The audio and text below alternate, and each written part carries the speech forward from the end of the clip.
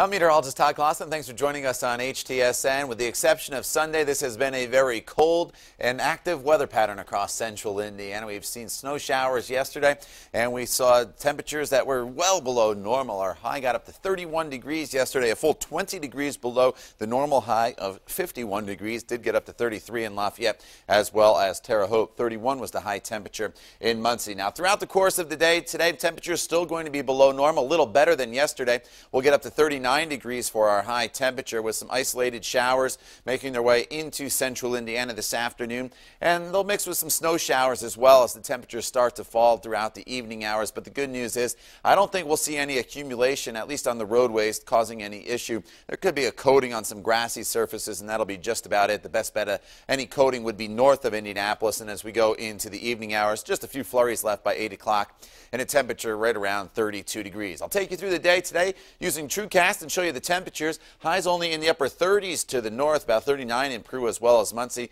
Our high will be right around 40 degrees again here in Indianapolis, about 42 in Bloomington. Then overnight tonight we'll drop down into the 30s, so it's not as cold tomorrow morning as you wake up as it was this morning when the temperatures dipped down into the 20s. And then as we go throughout the day tomorrow, we'll see the high temperature climb up to about 53 degrees here in Indianapolis. But notice we are a state divided. To the north, temperatures remain very chilly, a high of only 43 degrees in Peru, about 47 in Muncie. As you go south, though, Bloomington will approach 60 degrees for the high temperature. And how about Evansville at 66 for the high? So some warmer air does work in. Of course, the parade going on in downtown Indianapolis for St. Patrick's Day tomorrow. Should be just fine with that, with partly cloudy skies and temperatures in the 40s, eventually warming again up into the 50s. So throughout the day today, the clouds will quickly increase. Again, this is not a big storm system heading our way.